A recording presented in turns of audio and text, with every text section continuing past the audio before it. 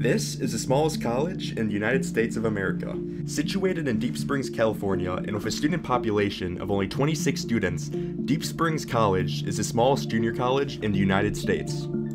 If you apply to the university and you're admitted, you don't have to worry about basic things such as tuition or room and board, since the costs are completely covered for by the college.